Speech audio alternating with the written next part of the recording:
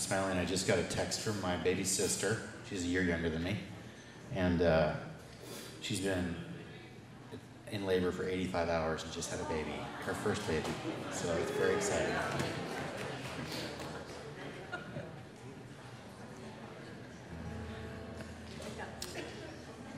You know, it's another example of God's grace and goodness. She had multiple miscarriages. She's 35 years old, and this is her first child. And it's been a journey. And it kind of leads me into just this service. As I was looking through the songs that I wanted to do today, you'll notice as we worship together that a lot of these songs revolve around this idea of surrender. And so often we think we have it all figured out. We know the steps, we know the plan and the process and what God has for us. And ultimately, what he's actually asking is that we surrender to him, not just with our lives, but with our hearts as well. And so as we worship together, as we give this time to the Lord, I just encourage you to think through that idea of surrender. Examine your own life and examine your own heart. And if there are things in your life that you haven't surrendered to him, I just really encourage you, and I pray that the Spirit would just pull from you your pride and my pride, that we would surrender wholly to his will.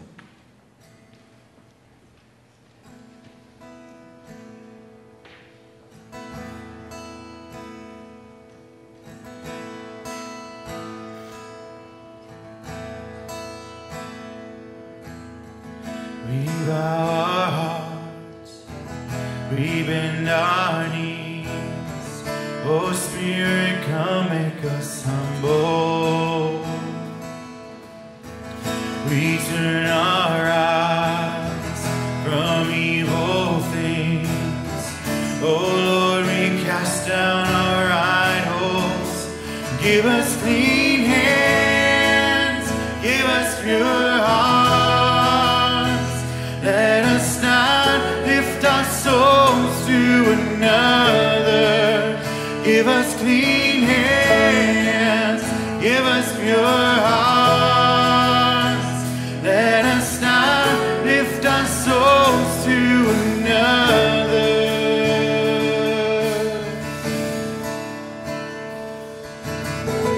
We bow our hearts, we bend our knees. Oh Spirit, come make us humble. We turn our eyes from evil things. Oh Lord, we cast down our idols.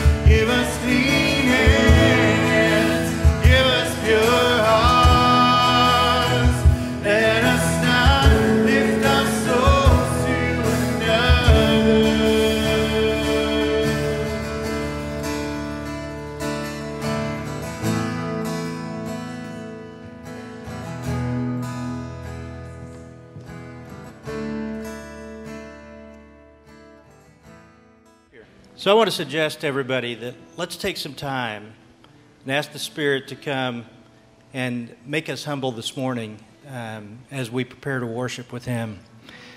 As we do every Sunday, we'll start with just a time that we can come before the Lord, and let's spend that time asking for humility from God for us today. And then I'll pray, and then we will have confession together.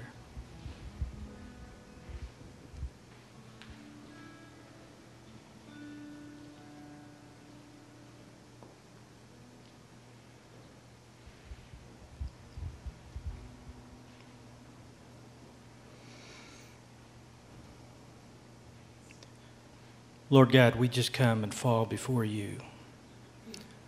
Lord, we bow in reverence to you as the Creator. And we thank you, Lord, that you've loved us so much that you sent your Son to die for us. And that you showed your power over this world, over Satan and over death by raising him from the dead. And Father, we just rejoice that he now sits at your right hand. God, we ask that you would come humble us all today, that we can confess our sins so we can come before you with pure hearts, Lord. We just pray that you'll hear our songs of worship, that it'll be pleasing to you, and that you will hear our confession, and that you will have mercy on us in it. Just pray all this in your Son's name. Amen. Confess with me. Almighty God, Eternal Father, we acknowledge and confess to you that we were born in unrighteousness. Our life is full of sin and transgression. We have not gladly believed your word, nor followed your holy commandments.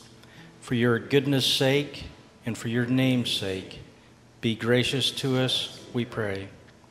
Thank you that you have forgiven us all our sin, which is very great. Through the work of Christ on the cross, amen.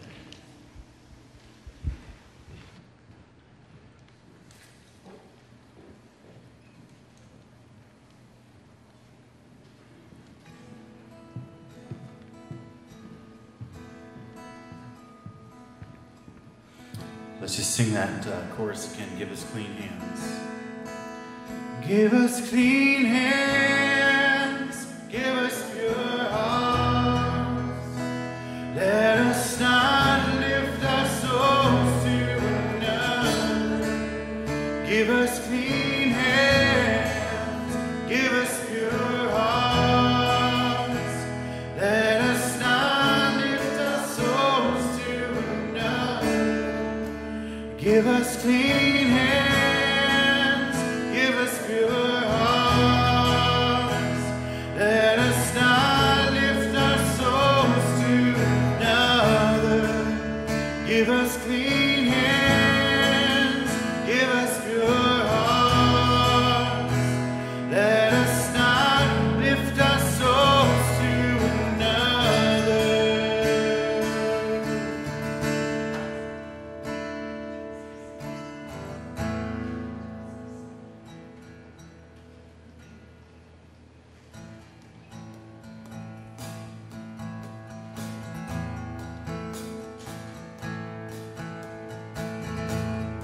Blessed be your name, in land that is plentiful, where streams of abundance flow. Blessed be your name. Blessed be your name, when I'm found in the desert place. Though I walk through the wilderness, blessed be your name. Every blessing you pour out, I turn back to praise. When the darkness closes in, Lord, still I will say, blessed be the name of the Lord. Blessed be your name. Blessed be the name of the Lord. Blessed be your glorious name.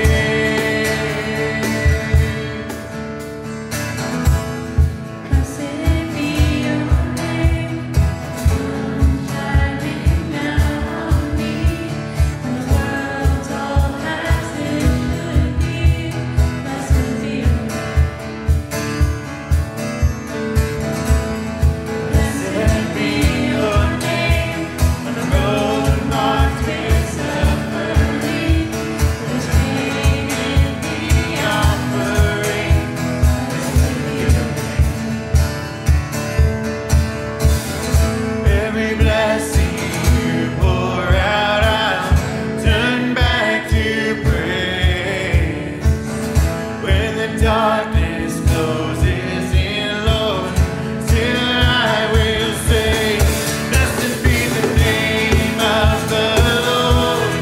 Blessed be your name. Blessed be the name of the Lord. Blessed be your glorious name.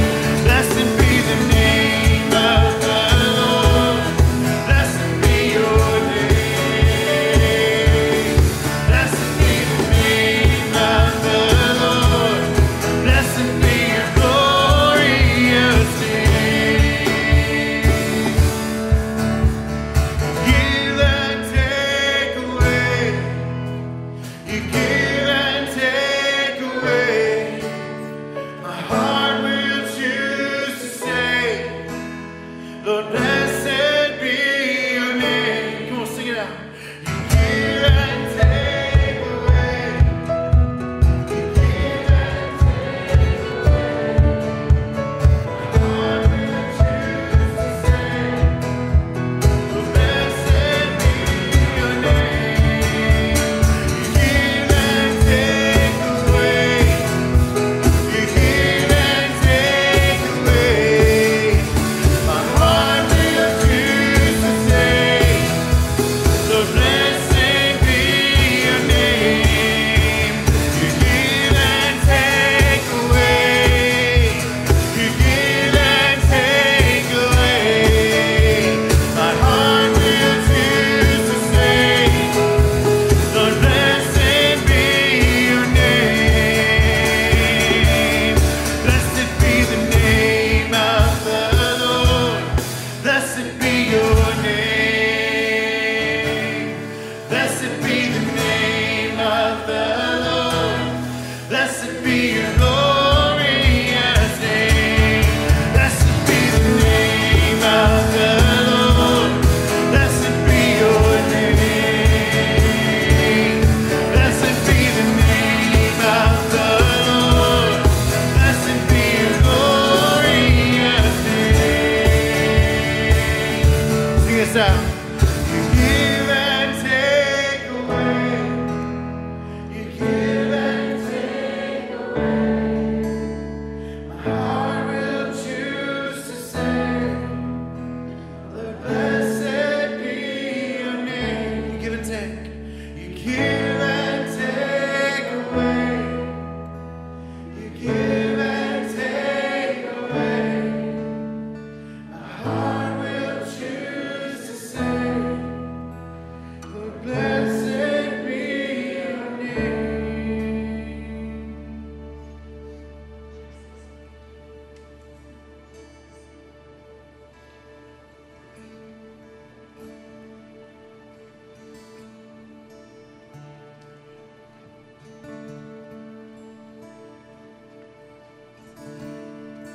My heart and my soul, I give you control. Consume me from the inside out, Lord. Let justice and grace become my embrace, to love you from the inside out. Let's sing that again. My heart and my soul. My heart and my soul, I give you control. Consume me from the inside out, Lord. Let justice and grace become my embrace, to love you from the inside out.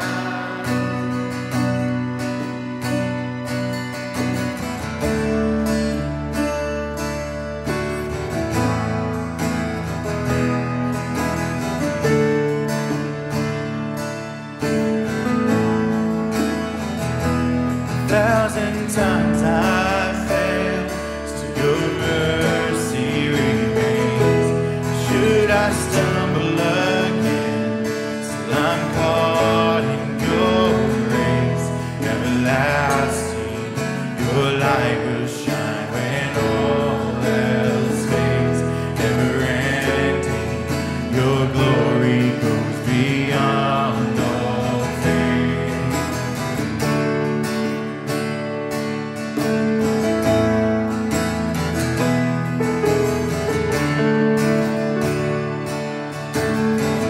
Your will above all else, your will above all else. My purpose remains the art of losing myself in bringing you praise. Everlasting, your light will shine when all else fades. Never ending, your glory goes beyond all faith. My heart and my soul, I give you control. Consume me from the inside out, Lord. Let justice and grace become my embrace. To love you from the inside out. Everlasting, your light will shine when all else fades. Never ending, your glory goes beyond all faith. And the cry of my heart is to bring you praise from the inside out. Lord, my soul cries out.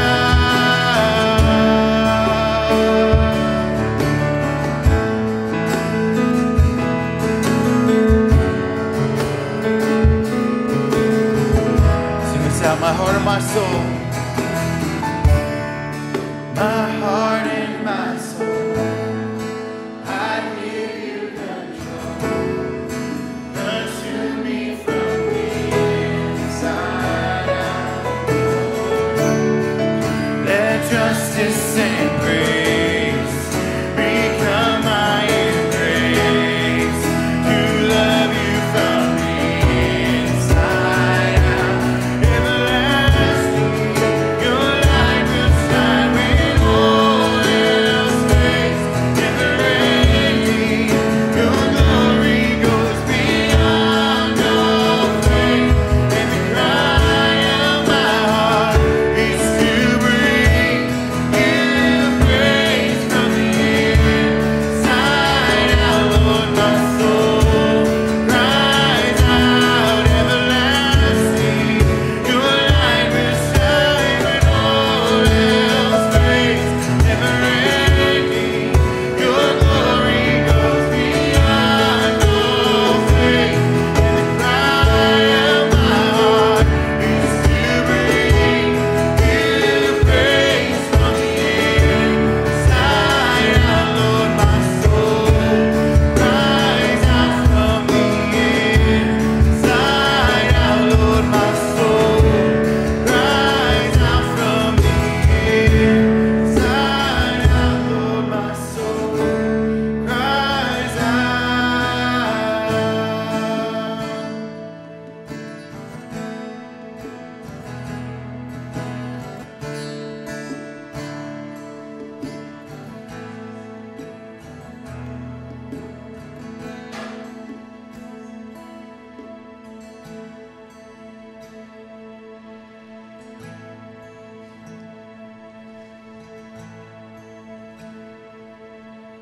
You stood before creation, eternity in your hands. You spoke the earth into motion, my soul now stands.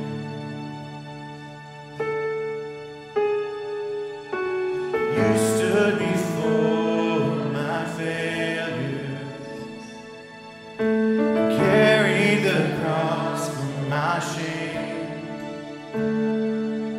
My sin weighed upon your shoulders, my soul now to stand. What can I say?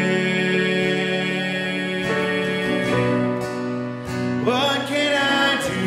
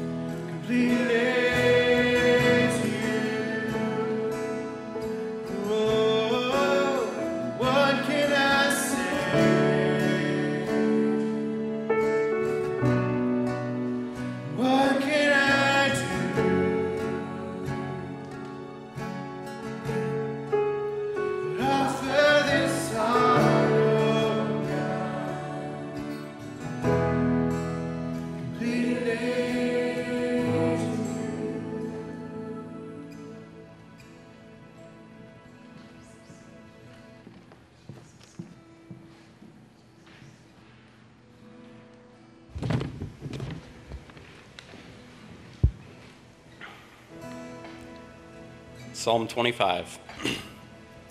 To you, O Lord, I lift up my soul. O my God, in you I trust. Let me not be put to shame. Let not my enemies exult over me. Indeed, none who wait for you shall be put to shame. They shall be ashamed who are wantonly treacherous. Make me to know your ways, O Lord. Teach me your paths. Lead me in your truth and teach me. For you are the God of my salvation. For you I wait all the day long. Remember your mercy, O Lord, and your steadfast love, for they have been from of old. Remember not the sins of my youth or my transgressions. According to your steadfast love, remember me. For the sake of your goodness, O Lord. Good and upright is the Lord. Therefore he instructs sinners in the way. He leads the humble in what is right and teaches the humble his way.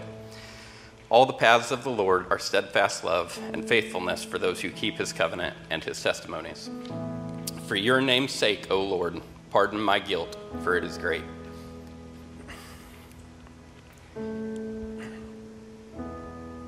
Who is the man who fears the Lord? Him will he instruct in the way that he should choose. His soul shall abide in well-being, and his offspring shall inherit the land. The friendship of the Lord is for those who fear him, and he makes known to them his covenant. My eyes are ever toward the Lord, and he will pluck my feet out of the net. Turn to me and be gracious to me, for I am lonely and afflicted. The troubles of my heart are enlarged. Bring me out of my distresses. Consider my affliction and my trouble, and forgive all my sins. Consider how many are my foes, and with what violent hatred they hate me. And guard my soul and deliver me. Let me not be put to shame, for I take refuge in you. May integrity and uprightness preserve me, for I wait for you. Redeem Israel, O God, out of all his troubles.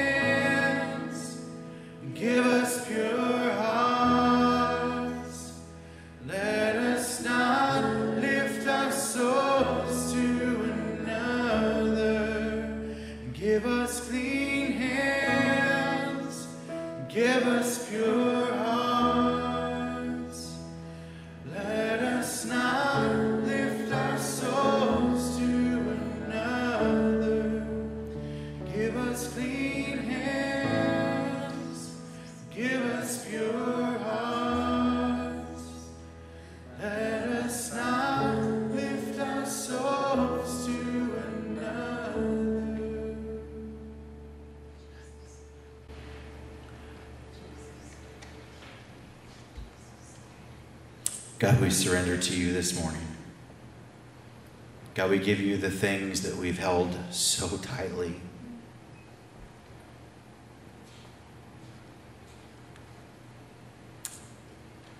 Father, you know all of our days. You know everything that has happened and will happen. And God, this morning, we as a church, God, turn our eyes to you. May we not lift our souls to idols.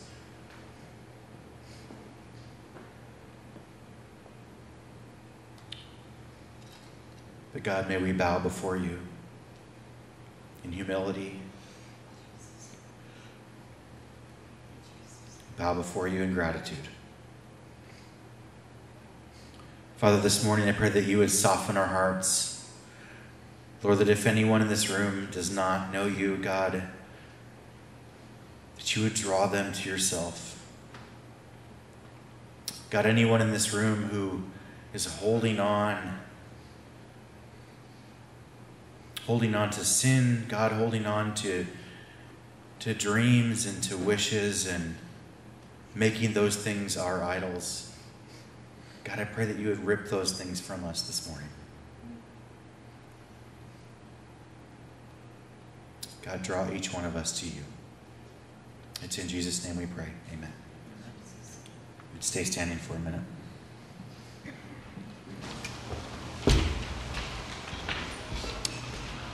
Good morning, Cap City Church. Good morning. I'm reminded of a Eugene Peterson quote. He said, "Church is the colony of heaven in the country of death."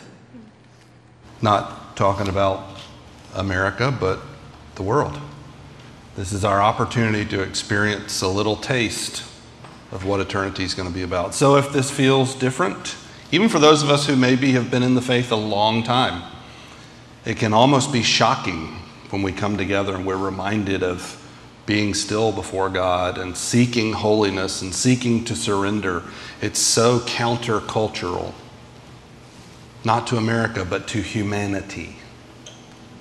Just remember, this is a colony of heaven in a country of death. So we're going to read Psalm 51 together. We are going to read the entire thing, so thanks for hanging in there with me.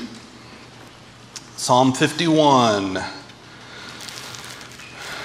out of the English Standard Version of the Bible, to the choir master, a psalm of David. Here's our context. When Nathan the prophet went to him after he had gone into Bathsheba. Verse 1, "Have mercy on me, O God, according to your steadfast love. According to your abundant mercy, blot out my transgressions. Wash me thoroughly from my iniquity and cleanse me from my sin. For I know my transgressions, and my sin is ever before me. Against you and you only have I sinned and done what is evil in your sight, so that you may be justified in your words and blameless in your judgment. Behold, I was brought forth in iniquity, and in sin did my mother conceive me. Behold, you delight in truth in the inward being, and you teach me wisdom in the secret heart." Verse 7, "Purge me with hyssop, and I shall be clean. Wash me, and I shall be whiter than snow. Let me hear joy and gladness. Let the bones that you have broken rejoice. Hide your face from my sins, and blot out all my iniquities. Create in me a clean heart, O God, and renew a right spirit within me. Cast me not away from your presence. Take not your Holy Spirit from me. Restore to me the joy of your salvation." Verse 12, what a powerful prayer that we could all pray. Restore the joy that I experienced from your salvation, and uphold me with a willing spirit. Then I will teach transgressors your ways, and sinners will return to you. Deliver me from blood guiltiness, O God of my salvation. My tongue will sing aloud of your righteousness. O Lord, open my lips, and my mouth will declare your praise. For you will not delight in sacrifice, or I would give it. You will not be pleased with burnt offering. The sacrifices of God are a broken spirit. A broken and contrite heart, O God, you will not despise. Do good to Zion in your good pleasure. Build up the walls of Jerusalem. Then will you delight in right sacrifices, in burnt offerings and whole burnt offerings. Then bulls will be offered on your altar. You may be seated. May God bless the reading of his word. Fear is a very powerful motivator. If we're afraid, if we're anxious, and often it can be triggered by something that we don't even realize, we don't even understand what's happening. I'm not particularly a fearful person, at least I don't think I am. I don't seem to struggle with anxiety, although maybe I do. I just don't seem to be flustered by a lot of things, which is the reason why when something like what I'm about to share with you happens, it sticks with me. And I still remember this story from so many years ago It was when my wife and I were still living in Florida, and we had gone up to Savannah to spend a weekend. We used to do that a lot, believe it or not. Just get away. I don't even remember. I think the kids maybe were really young.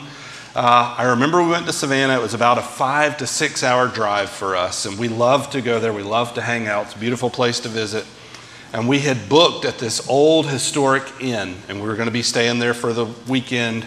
And we got there late at night. I don't remember why. We must have left after work, but we got there late at night.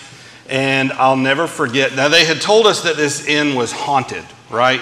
So if you've ever been to Savannah, every building in Savannah is haunted, and they have a story to tell you. And by the way, they're selling you something along the way. We didn't care. It was a beautiful place. So it turns out there's this one room up there. That's the room. I don't remember what happened. Somebody hung themselves, or there was a cannonball that went through the wall and hits. Who knows? It's probably different every weekend. But anyway, here we are. We get there late at night. We check in. They give us the keys. They say drive around to the side. And to be honest with you, if you've ever been there at night, it can be a little creepy, right? So we drive around the side of the building and we park. I'll never forget this. We weren't staying in the room that was supposedly haunted, but it was in that general bank of windows. And we pull the car around to the side of the building, and I start unloading our stuff. And have you ever seen something out of the corner of your eye, and your brain immediately registers it and reacts to it before consciously you've done anything? Anybody in here ever done anything like that? Okay, 4 of us. Good. I did it. That's how our mind works. That's how our body works. That's how our brain works. And I was so tired, and I was so ready for bed, which possibly is what contributed to it. But there was somebody in the window looking down at us. And my brain immediately triggered, because I was ready for bed until that happened. Then I was not ready for bed. And my brain gets a little confused because it's fight or flight, right? And my brain can't decide which are we doing. Like, am I punching somebody or am I running? Here's my wife, I got to take care of her. All of that happens in a split second. It's just this powerful reflex. My heart rate went up. Well, come to find out, because that's the area that's haunted, they had dressed up a mannequin, God bless them, and stuck it behind the curtain looking out the window. And it turns out that when it's almost midnight and you're tired and you glance up, it looks like an actual person's looking at you. Isn't that silly? But isn't it crazy how often fear can grab hold of us and run away with it? It can run away with an experience that we've had. Fear is powerful. I'm telling you a story that happened more than a decade ago. And it's still visceral. I still remember it because it was such a reflex thing. It wasn't a conscious decision. It just happened. Fear is very powerful. Fear is also primal.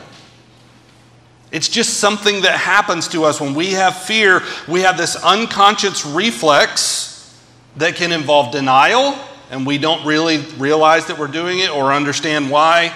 It can involve frustration. It can involve anger.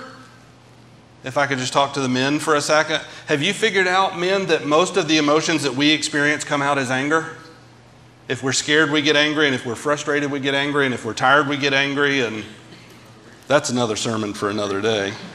Fear is powerful, and fear is primal.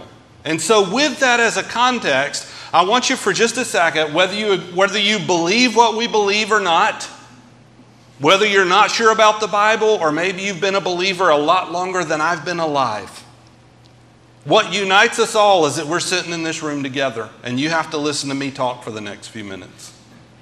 So for just a few minutes, with that fear, that idea of fear being powerful and primal, I want you to use that as a backdrop to think about how you and I approach the idea of sin.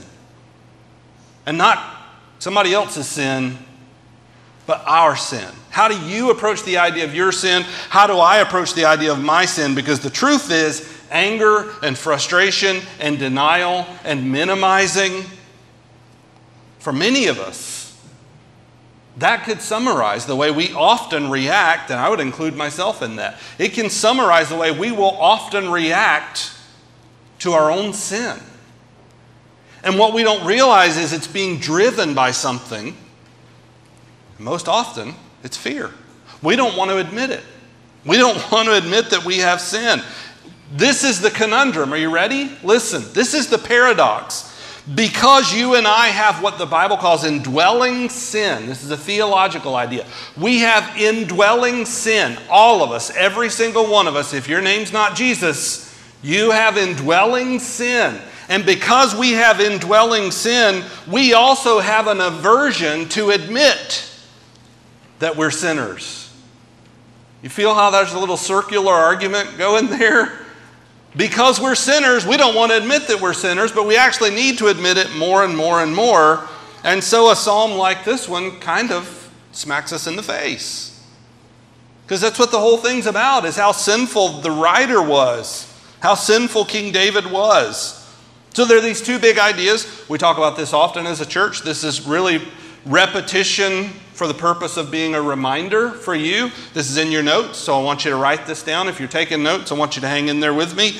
The gospel is where deep spiritual need meets abundant grace.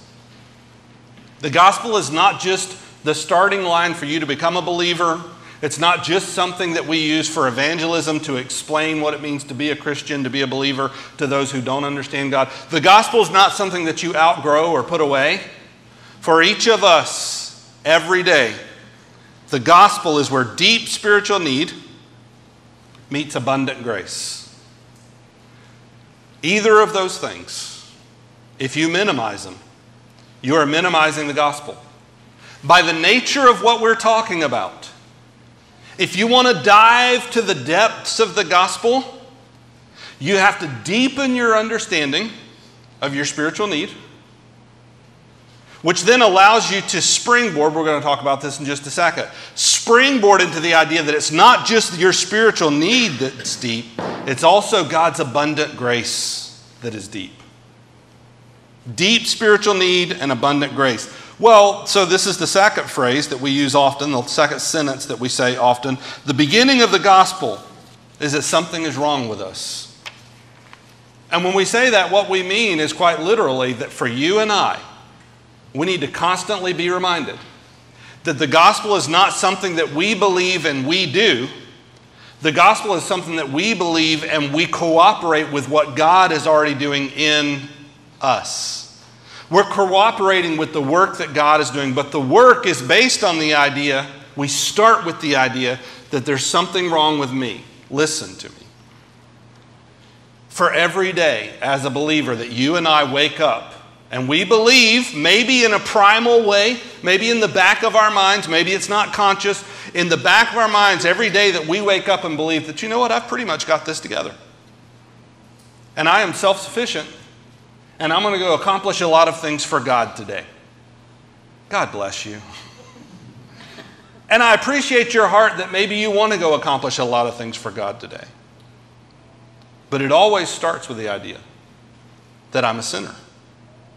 It starts with that idea. And I'm telling you, whether it's every morning when you wake up and you make your cup of coffee or tea or whatever it is that you're making and you read your Bible, see how optimistic I am? Every morning you're waking up and reading your Bible, whether it's that, whether it's Eric leading us in worship and we're confessing through song. Anytime you and I have the courage to put ourselves out there that we're sinners, we are simultaneously making ourselves vulnerable, but also setting ourselves up to experience God's grace in all of its fullness. Listen, it's a package deal. You don't get one without the other. You don't get deep, abiding grace given to someone who doesn't really need it. Because I've got it figured out, God. Yeah, no, God, I used to be a sinner, but you know, I've been a believer for 20 years now. Oh boy, could I just barge into the middle of your mind at the moment? You're still a sinner. You're still in need, deep need of God's grace every single day. A full acknowledgement of our sin is simultaneously what we need the most, listen, and what we hate the most. And it's that primal reaction of fear No, I may not consciously decide, but I'm generally going to move away from that. Can I just invite you to find the courage to dive headlong into it? Simultaneously, we need it the most and we hate it the most. And so Christianity is quite literally a perspective shift. This is what discipleship is, where we begin to see God, ourselves, and the world as they really are, rather than the way that we think that they are. We're shifting. We're shifting our focus. We're shifting our perspective. Real spiritual growth, this is a quote from J.I. Packer. It's a fantastic quote. Real spiritual growth is always growth downward, so to speak, into profounder, what's the word? Humility. Come on, say it. Humility. It doesn't say into profounder self-sufficiency. No. So that's not what spiritual growth is. As we grow spiritually,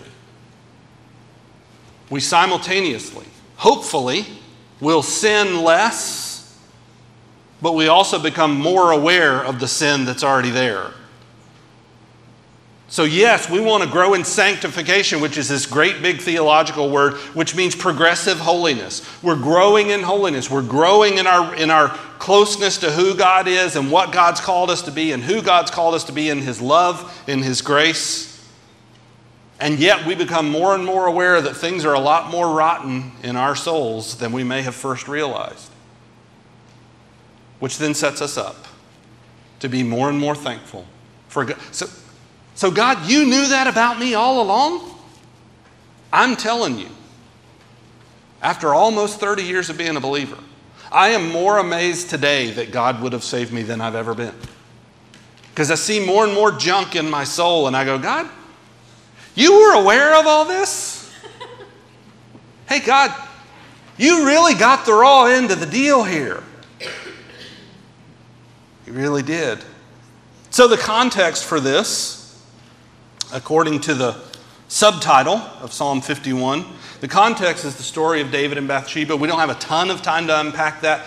Many of you are familiar with the story. You've heard the story before. David was the king, and he had a wife, and he should have been there. The army was out in the field, and he should have been with them, and he wasn't. He was in the palace instead of, fulfilling his role as the commander of the army. And one night he's walking around on the rooftop of his palace, and obviously that's the highest building in the land, right?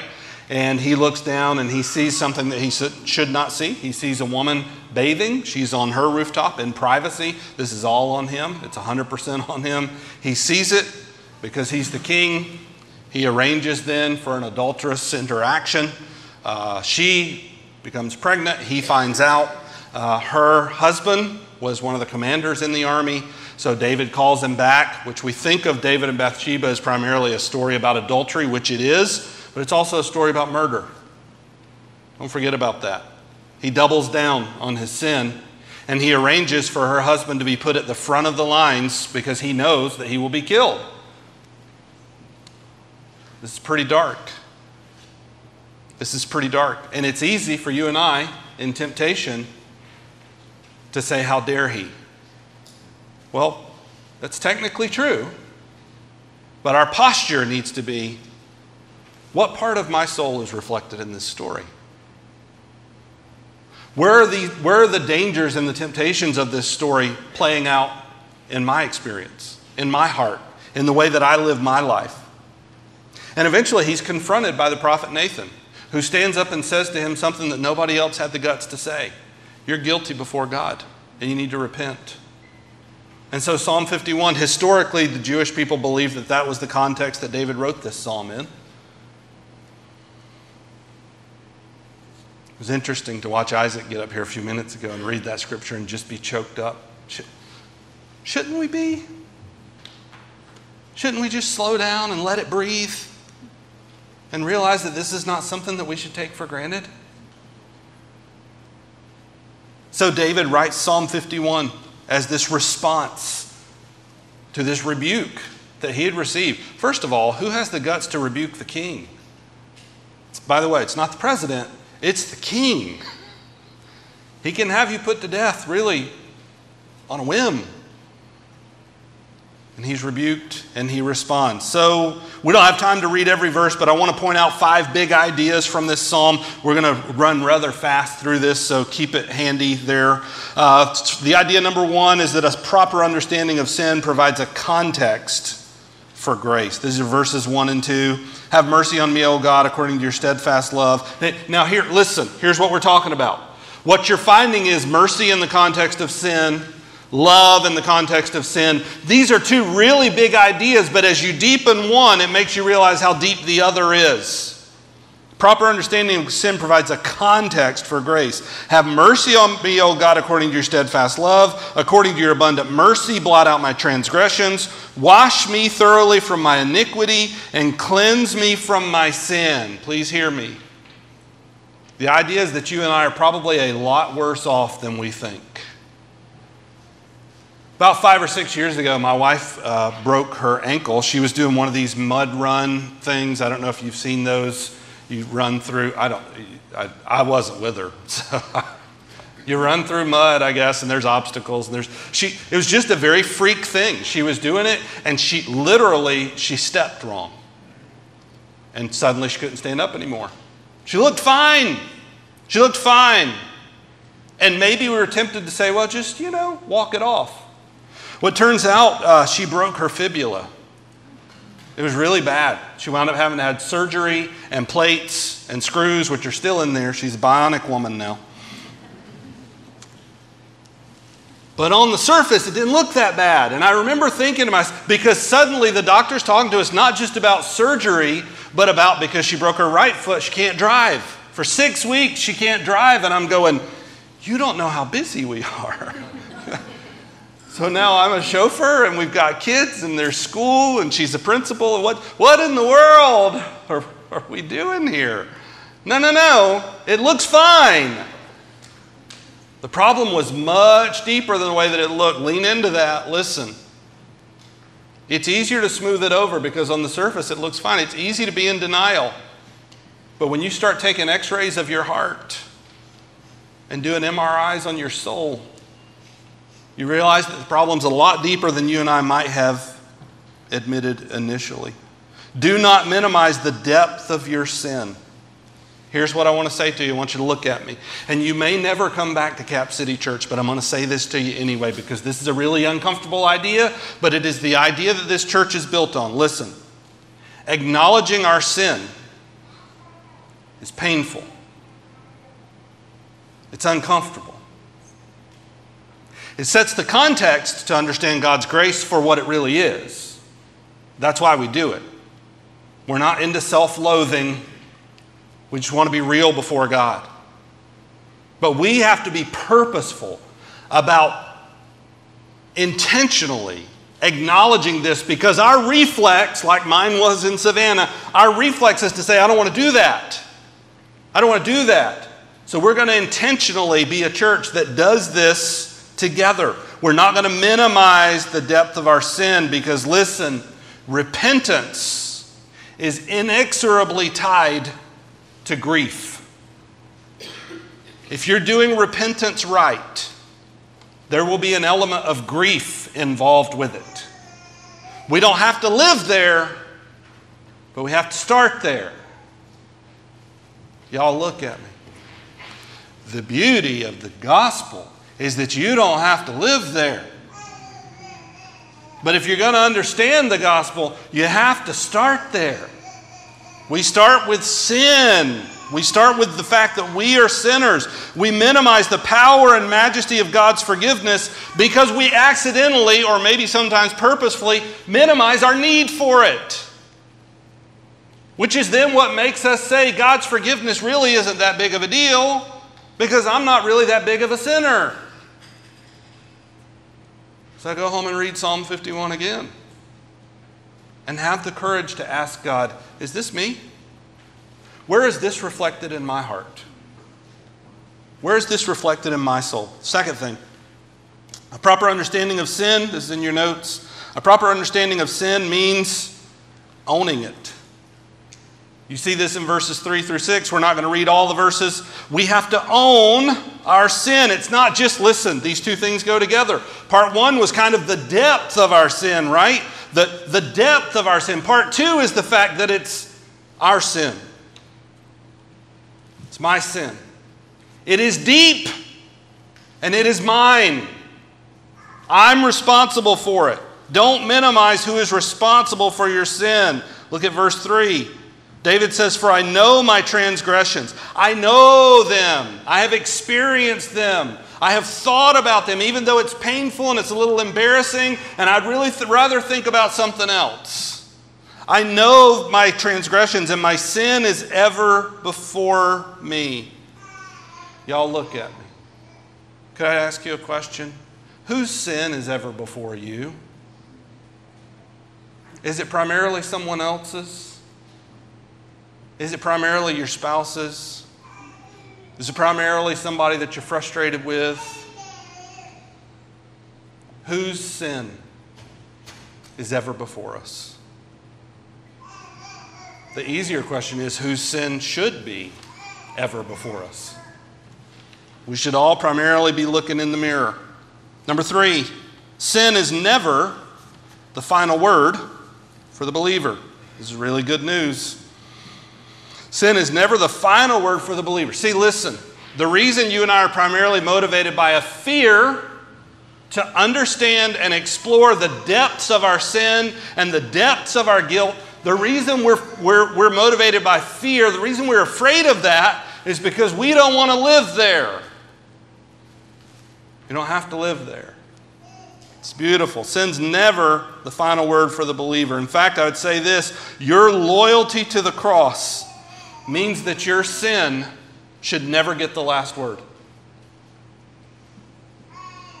If you are a believer, your loyalty to the cross, your loyalty to the work of the cross, your loyalty to the depths of what God accomplished for you on the cross mandates, it dictates that we don't get to live and stay and wallow in our own sin.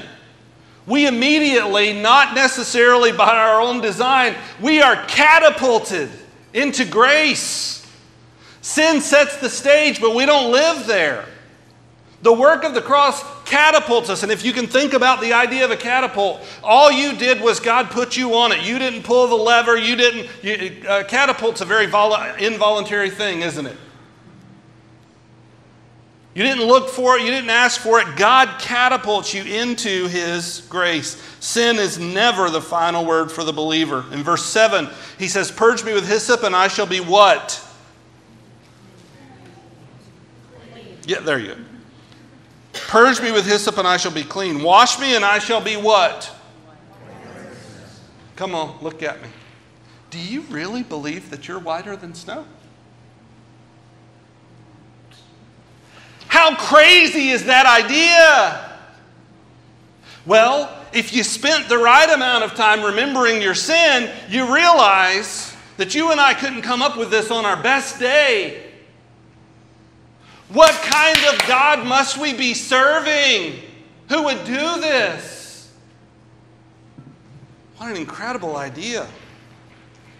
Verse 10, "Create in me a clean heart, O God, and renew a right spirit within me." I'm coming to you, God, because you are the solution. Verse 12, "Restore to me the joy of your salvation and uphold me with a willing spirit." The church that I pastored in Florida, we used to say this a lot. The message of the gospel is that no one has to be defined by their worst moment. No one has to be defined by their worst moment. Come on. You know what your worst moment is. It's exactly the thing that you've tried to not think about while I've been talking. It's that night, it's that weekend, it's that season, it's that semester, it's that relationship. You wish you hadn't taken that job. You wish you had never visited that website. You wish you had never placed that call or gone on that date. And in the back of our minds, we think that it defines us. The message of the gospel is that we don't have to be defined by our worst moment.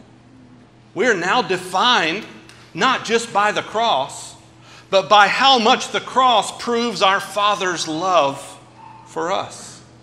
And our inherent value, even though if you run the numbers and look at the spreadsheet, it doesn't look like we have any value. We have value because our Creator decided that we have value.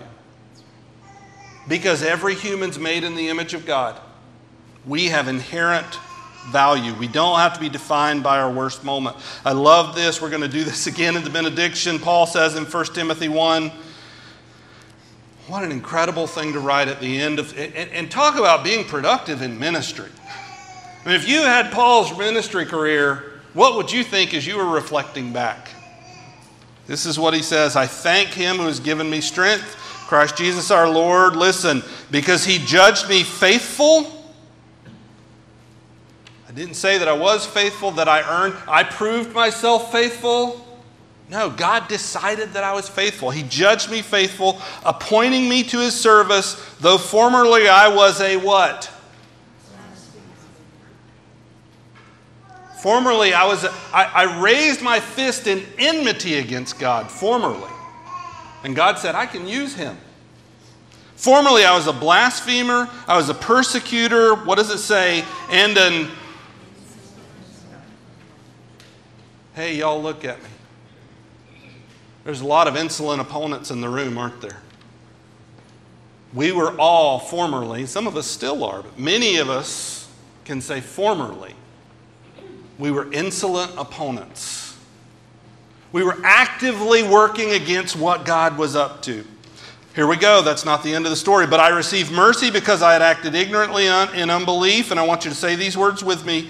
And the grace of our Lord overflowed for me. Say it one more time. The grace of our Lord overflowed for me. Listen. If we could conceptually just get a big container and start loading your sins in it. Let's talk about every sin that you've committed. Let's start with every sin that you've committed since you woke up this morning. Since you walked in the door, and let's work our way backwards, all the way back to the day that you were born. That'd be a pretty big container, wouldn't it? Do you really believe that the grace of our Lord is not only enough to cover your sin, but to fill it up? To fill up that whole container to what? Overflowing. You know what that means? There's more than enough. There's more than enough. The grace of our Lord overflowed for me with the faith and love that are in Christ Jesus. What a testimony. Number 4. Forgiveness of sin always fuels a response. Forgiveness of sin always fuels a response. At Cap City Church, we say that our goal is to help people love Jesus and live for him every day. We want you to do both of those things, but we want you to start with loving Jesus and understanding how much Jesus loves you and responding to that. And if you're going to be obedient, if you're going to grow as a disciple, if you're going to respond to something God's calling you to do, which we are going to encourage you to do, if you're going to do that, we want it to always be based in God's love for you and your love for him. Forgiveness of sin always fuels a response. It is natural. In verse 13, David says, I will teach transgressors your ways. These are his responses to God's love, God's forgiveness, God's grace. Verse 13, I will teach transgressors your ways. Verse 14, my tongue will sing aloud of your righteousness. Verse 15, my mouth will declare your praise. There's a response. There's a response. And hear this, listen. A valuable gift should not inspire us to have a cheap response. This is not about guilt. But if our response is cheap, we probably need to revisit how valuable the gift is. And don't rush past it. We need to come back to this idea, come back to this idea. In 2 Samuel, you have the story of David, and they have the ark, and they're going to sacrifice, and the ark's in this dude's barn, right? And we're going to worship right here. And of course, I mean, he's the king. And the landowner says, you can have it all, take it. This is David's response, 2 Samuel 24:24. I will not offer burnt offerings to the Lord my God that cost me what? It's not a sacrifice if it's cheap. Look at me. This is the reason that we're going to call you not just to be involved, but to call you to do things that require you to sacrifice something. It's the way of God. It's the way that Christianity has operated for 2,000 years. And common sense and maybe some well-meaning people in your life, listen, will say to you, listen, I know that you're excited about the God thing. I know you're excited about the Jesus thing. But don't lose your wits. Don't go too far. Could I say to you, please lose your wits. Please go too far. This has been the response of believers for years and years. Number 5, and we're finished. A widespread confession of sin can bring revival. These are the last 2 verses, verses 18 and 19. A widespread confession of sin can actually bring revival. Obviously, for 17 verses, it's been pretty deep.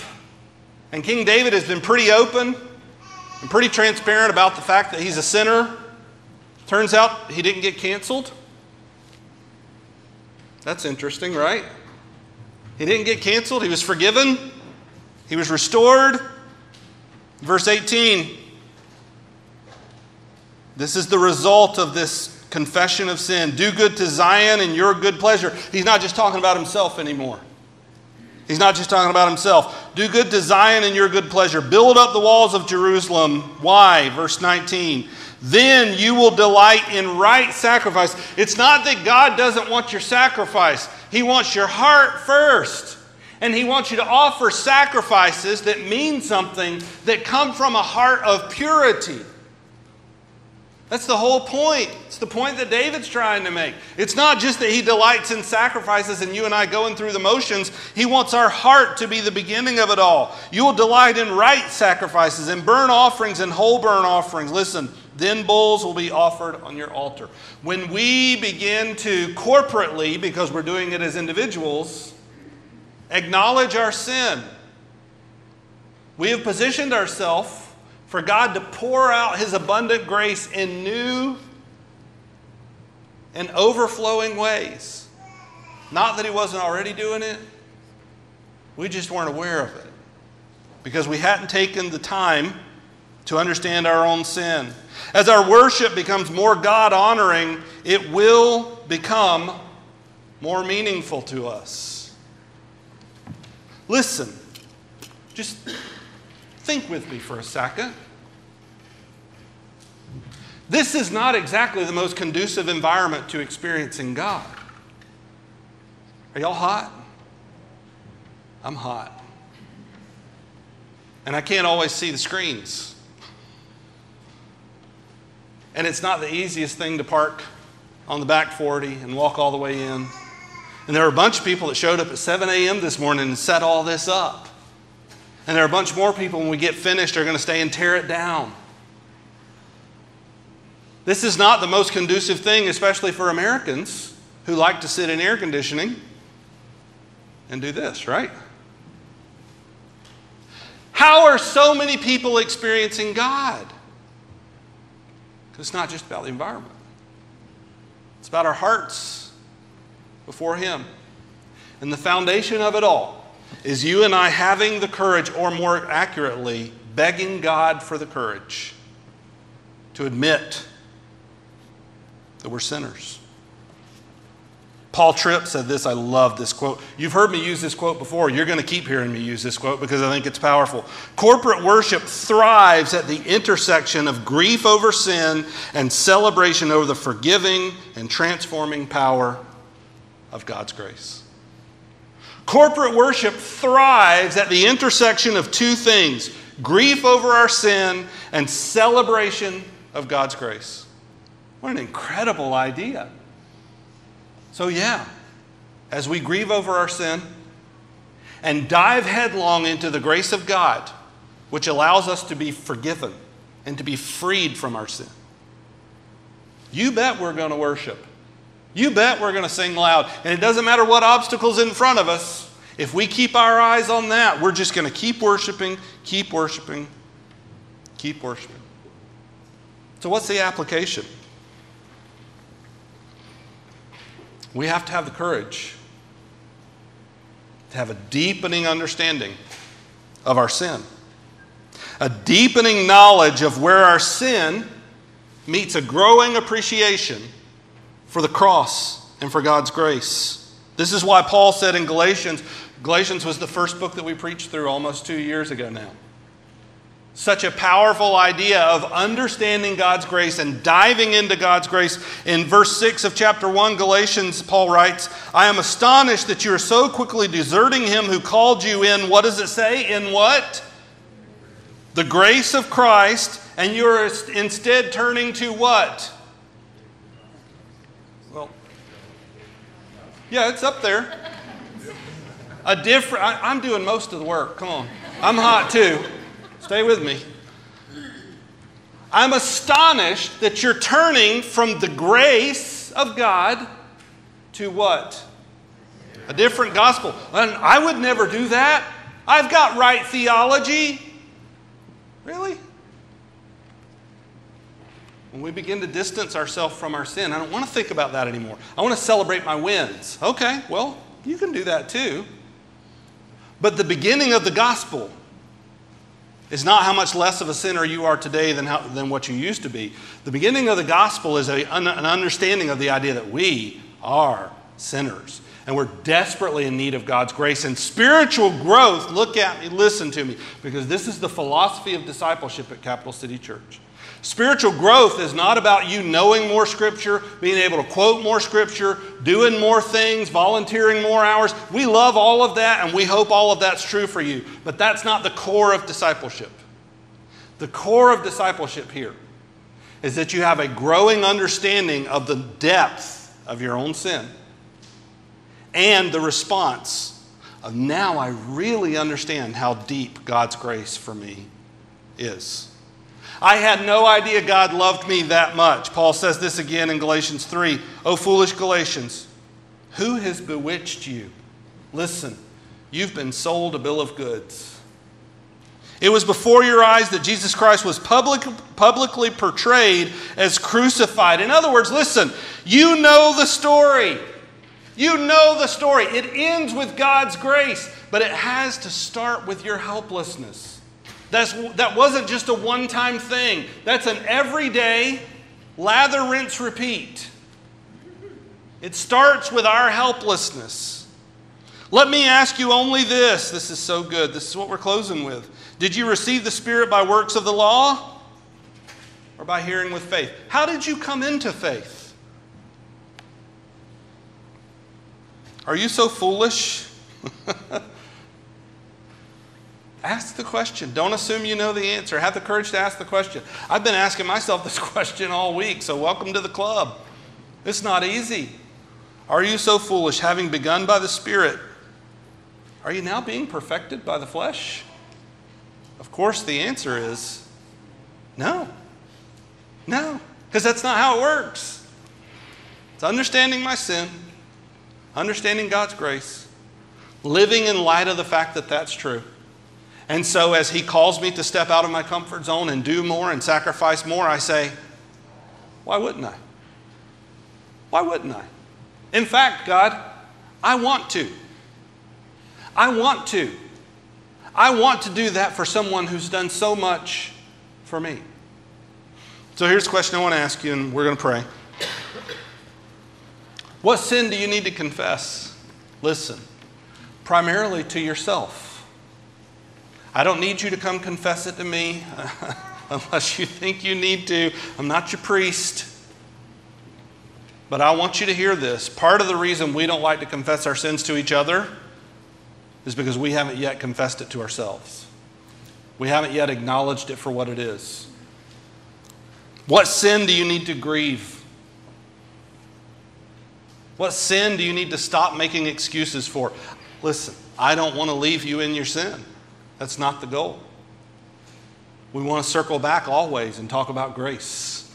We want to circle back always and realize that God knew what you and I are just discovering, the depth of this sin. God already knew it. And He still sent His Son for you. And that is an idea that if it gets into our soul, will compel us to follow Christ.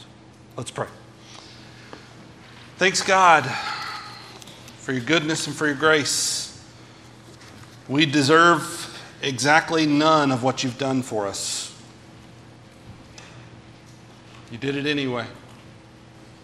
Help us to live in light of not just an acknowledgement and a deepening understanding of the depths of our sin, but God, simultaneously with that, in tandem, joined at the hip with that.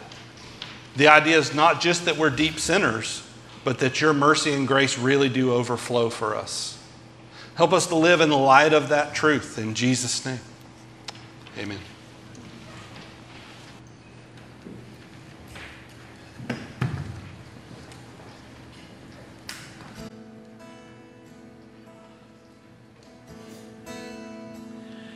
Cast my mind to Calvary, where Jesus bled and died for me. I see his wounds, his hands, his feet, my Savior on that cursed tree. His body bound and drenched in tears, they laid him down in Joseph's tomb, the entrance sealed by heavy stone, Messiah still and all alone.